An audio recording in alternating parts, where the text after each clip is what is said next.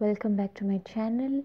Today we are discussing the chapter 6 of 9 Geography NCERT, which is called Population, and it also has 3 parts. This is part 1. So you must be thinking that why population as a chapter is included in geography. It could have been included, say, in economics.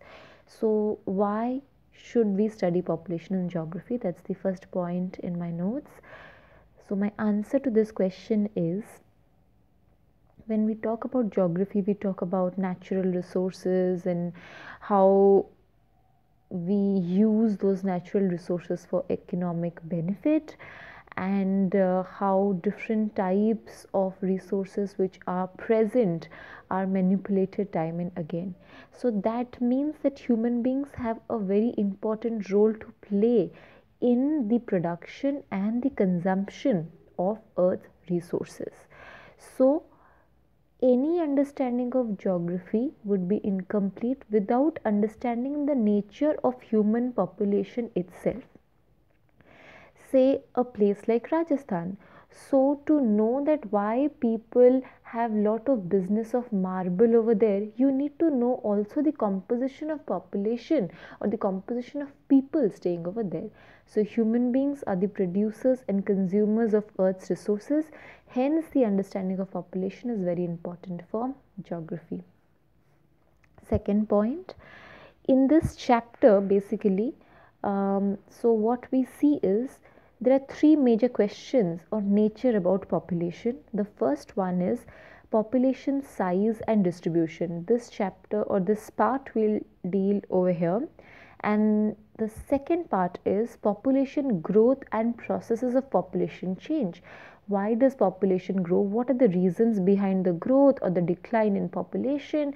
And what are the processes that lead to change? The third is the characteristics or qualities of the population.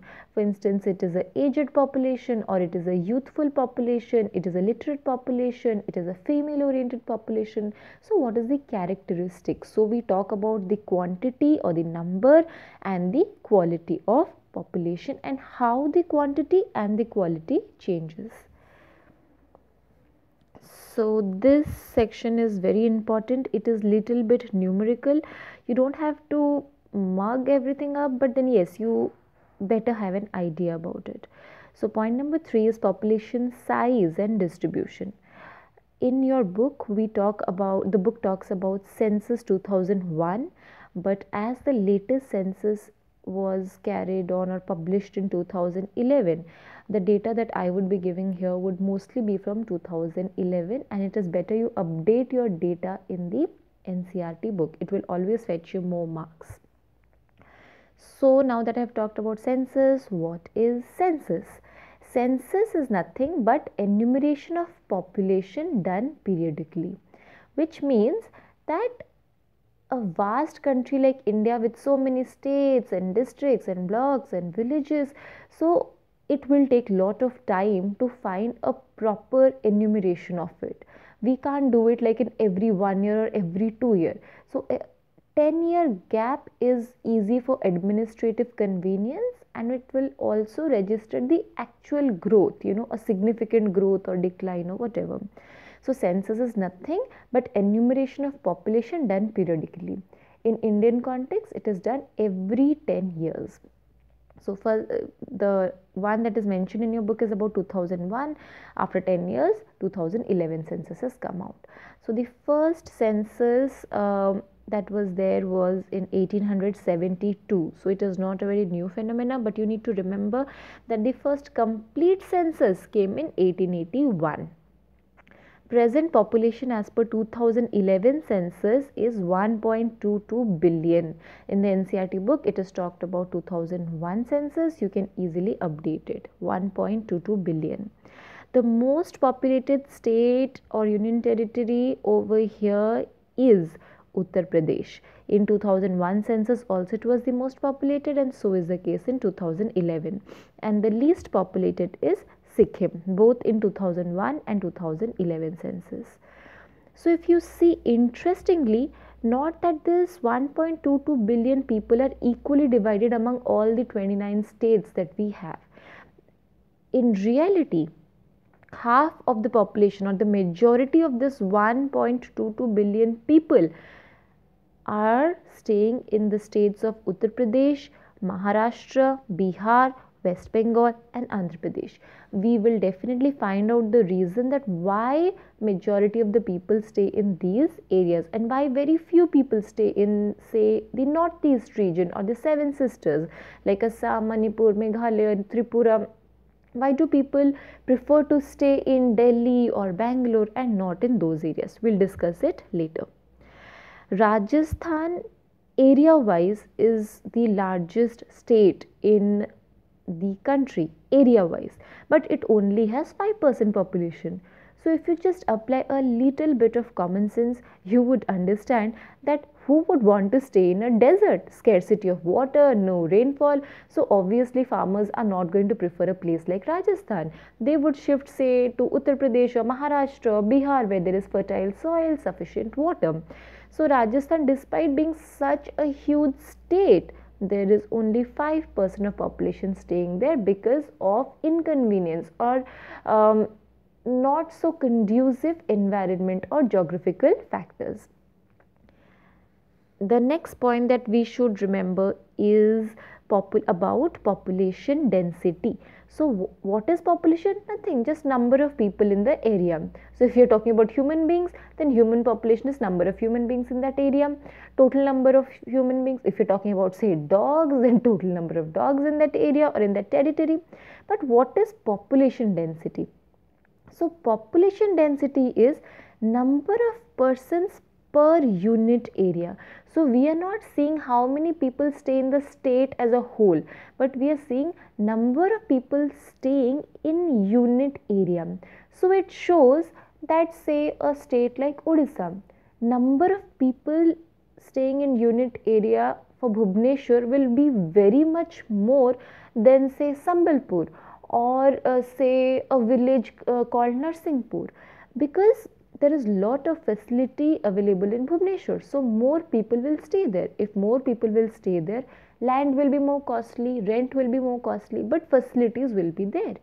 Similarly, if you take the example of Andhra Pradesh, majority of the people want to migrate to Hyderabad and stay there because of all the facilities that they get in Hyderabad. So the density of population in Hyderabad will always be more than, say, the density of population in Guntur district, right?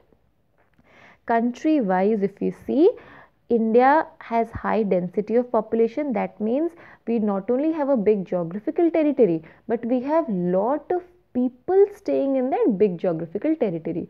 To compare, we can see Russia. Russia is so huge, but majority of the people stay near Moscow. There are places of Russia where people don't even visit. Nobody stays in those areas, but the country is so huge. Density wise, Bangladesh and Japan are above India, which means that in Japan and Bangladesh, more people stay in the same amount of area. Okay, so the question that we dealt over here, that why Rajasthan, despite being area wise so big, only 5% of the population stays there, or why people don't stay in Sikkim and people prefer Uttar Pradesh. So the answer we will do here. So why sparse population in certain areas? So the answer is there is not conducive environment for people to stay. For instance, rugged terrain. So if the terrain or the land is not fertile, it is very rocky, people avoid such places because it will be very difficult to transport, to communicate, and it will be very difficult for developmental projects to be set up in that area. So people want fertile land where they can go for agriculture, where they can move around freely, where transportation is easy. Unfavorable climatic conditions. For instance, I give you an option to stay in Maharashtra or Rajasthan or Kashmir. One would prefer Maharashtra because it has more balanced climate, or perhaps Bangalore in Karnataka. But staying in Rajasthan is an extreme climate, or Jammu Kashmir is extremely extreme climate. So unfavorable climatic conditions also, dissuades people from staying in a particular place. So if you see an example over here, northern plains, UP, Bihar, all those areas, and Kerala have more amount of population because they are flat plains, they are fertile soil and abundant rainfall. So you should remember, when people decide to stay in a particular place, they also think about the economic viability. So if they stay there, can they earn money? Can they eat food? Can they grow their crops? Can they buy things? Can they transport each other? So that is a very important point. Next is why there is less population, say in Assam or Sikkim, because those are very isolated areas, not properly communicated. Now why they are not properly connected? Reason is hilly and dissected and rocky terrain, moderate to low rainfall, shallow and less fertile soils. So obviously people would prefer more fertility, more conducive geographical environment. So as we saw, geography, population are very much related. You must have studied about Indus Valley civilization in your ancient history classes. So over there, now we can ask that why people, the earliest settlement, was found near rivers like Indus and the five tributaries of Indus, Sutlej, Indus, Bias, Ravi. The reason is because those land must be fertile, because the river is passing through, so the soil will be fertile and it would be conducive for growth, agricultural growth. So this is part 1. Part 2 we'll do in the next video.